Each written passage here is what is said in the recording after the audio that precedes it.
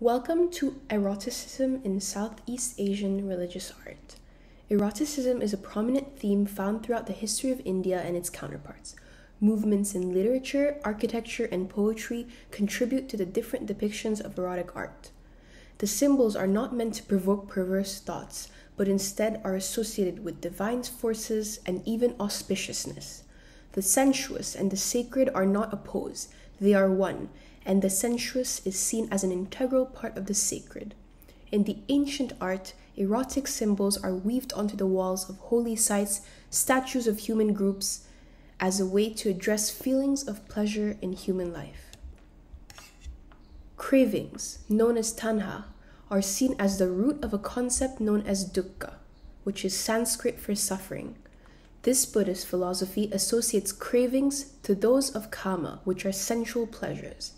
In the 5 precepts, a system of morality followed by the most Buddhists, the 3rd precept refrains followers from committing sexual misconduct as it is considered a form of earthly and material pleasure that is not encouraged.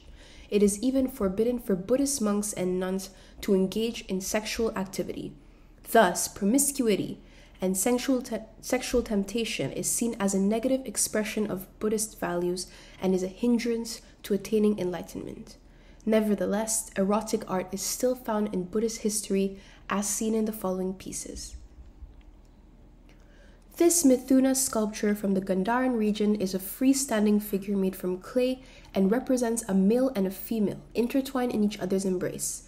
The statue draws similarities to Greek and Roman classical art, specifically in the draped clothing, due to the ensuing influences of the great Roman Empire.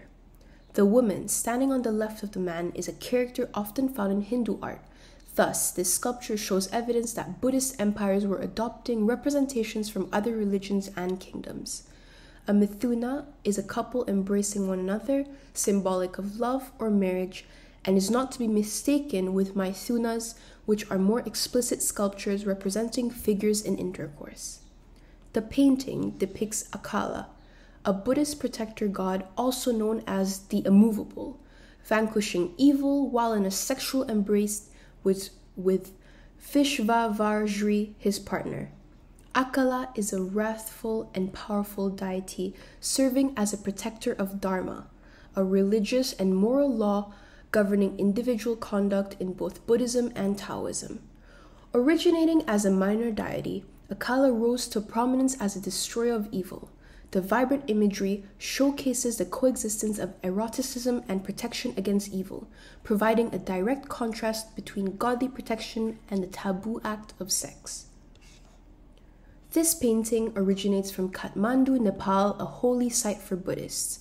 In Buddhism, concepts of prajna, wisdom, upaya, skill, and karuna, compassion, must be fused together as one in order to achieve enlightenment. This fusion can be expressed visually through symbols of sexuality, such as yabyum, represented in this painting. In Tibetan, yabyum means father-mother. It is a representation of a male deity in sexual embrace with his female consort. The female deity is generally represented sitting on the male deity's lap as a sign of being protected. The masculine form represents upaya, skill, and the feminine form represents prajna, the wisdom. In Hinduism, sexuality is often embraced as a religious rite and pathway to a balanced life. Eroticism is considered a major symbol due to the importance of the pursuit of kama. Kama, one of the 4 main purusharthas, or goals of salvation, alongside dharma, artha, and moksha, is the pursuit of desire and pleasure.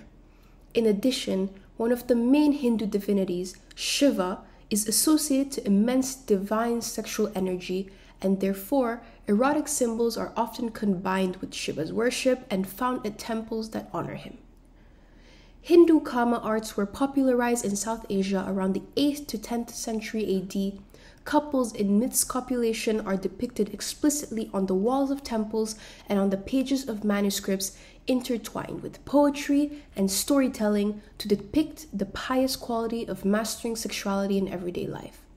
Tantrism, a religious practice that considers sexual acts as a ritual to create divine connection, has strong influences on the Kama genre. This sculpted scene can be found at the site of the famous Kandariya Mahadeva temple. The temple is one of the largest of the Khajuraho complex built during the Chandala dynasty, an era considered to be the peak of erotic art. These statues are forms of artistic expression requested by the aristocratic patrons of the time to draw in the attention of the pilgrims and play a part in the temple experience. It is even said that the couples represented were members of elite society and even royal family members in order to exemplify sex as an auspicious act. This statue represents a couple, the man standing capsized on his head while the woman is symmetrically opposite her partner while in the midst of copulation. There are two female servants on the side assisting the woman in her erotic position, suggesting that the couple are of elevated social status. This scene, along with the multiple erotic scenes at this temple, are meant to display the Kama incorporated in everyday life. The Mithuna couple, a recurring figure in Hindu temples, shows a man and a woman holding each other in a sensuous embrace, peering seductively into each other's eyes. This particular statue is part of the Shiva-dedicated Lingaraja temple built by King Jajati Keshari. Located in the capital of Odisha in eastern India, the temple is the epitome of Kalinga architecture from the medieval age. The god Shiva is symbolic of strong sexual energy, and therefore this temple carries a lot of erotic imagery. The characters are adorned with detailed jewelry, showing elitism and prosperity, and the female curvatures in the waist and breast emphasize the woman's sexual qualities. The pair are meant to celebrate achieving pleasure from their union. This sculpture is part of the Boramdeo temple honoring Shiva. The Boramdeo temple is part of a complex group of temples built entirely out of stone during the Kalachuri period of the 10th to 12th century. The Nagvanshi kings were inspired by court poetry called Kavya, as well as the art of Kama Sutra that preached the importance of sexual expertise. This scene represents polyamorous intercourse between 6 individuals. The characters are intertwined in various positions, making it difficult to distinguish each one, alluding to the mythicality of sensuous acts. The sculpture breaks the bounds of monogamous heterosexuality and reinforces the pleasure aspect of Kama. This chariot wheel is part of the Konark Sun Temple. Taking a closer look, there are a plethora of miniature erotic engravings. The main attribute of the piece is the use of geometry. The symmetrical feature of the chariot and circular element points towards the essential need for balance when it comes to the worshipper's sexual life. Like all the elements of life, everything must exist in moderation, and the chariot is a beacon of it. The Kama Sutra was composed around the 3rd century by philosopher Vatsyayana Malanaga in North India. The name Kama Sutra is composed of Kama and Sutra. Kama meaning the pursuit of pleasure, and Sutra a collection of literary rules. The Kama Sutra is another piece of evidence that demonstrates the importance of intimacy and sexuality within Hindu lifestyle. In this piece, Vatsyayana writes about the journey towards finding a lover, engaging in adultery, relations with a mistress, and positions during intercourse. However, upon translation in the 19th century, the Kama Sutra was completely taken out of context and only the most explicit parts were highlighted, resulting in the loss of credibility, or rather its sanctity. The various positions portrayed in Kama Sutra, named as Bandhas Mithunas, were derived from yoga and are associated with wellness. The painting, dating back to the 17th century, depicts a courtly-looking couple locked in a sexual position. It is one of the many miniature paintings found in manuscripts that narrate scriptures on Kama and other folklore stories. The piece is painted in Bikaner style, which refers to paintings from the court of Bikaner in the Rajput Empire.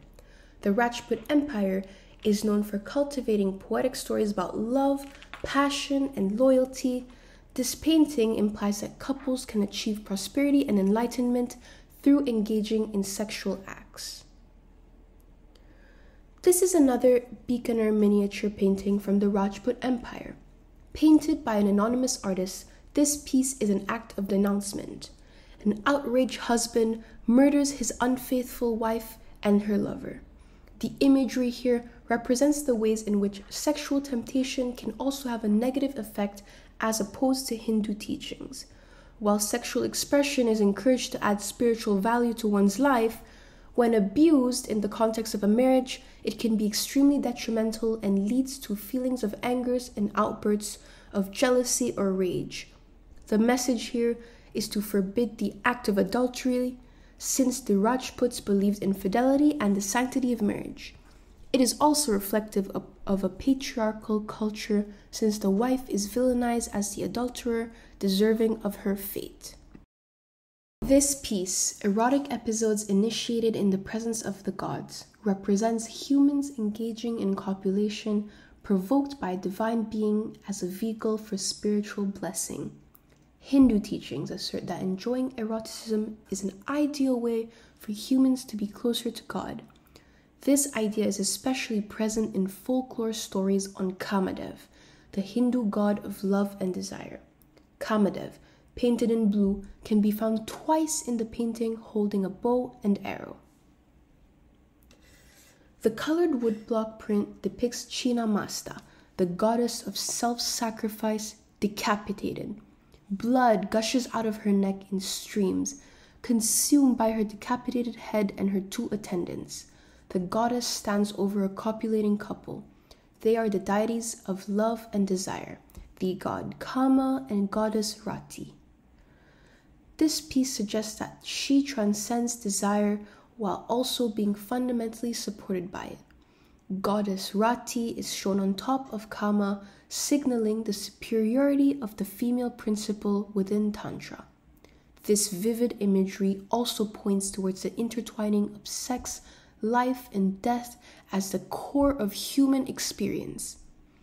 A famous Bengali text also depicts Chinnamasta's sacrifice as a metaphor for the motherland being decapitated by the British, attempting to preserve her vitality by drinking her own blood. Chinnamasta is a symbol of heroic fearlessness and self-sacrifice. The depiction of eroticism in tantric religion and art, made in the late 19th century, counteracts the sexual prudery of the Christian West and contributed to negative perceptions of the Hindu religion on behalf of the colonizers. With that, we've come to the end of our gallery viewing, where we showcase representations of eroticism across Hindu and Buddhist religions and time. Thank you for visiting our exhibition.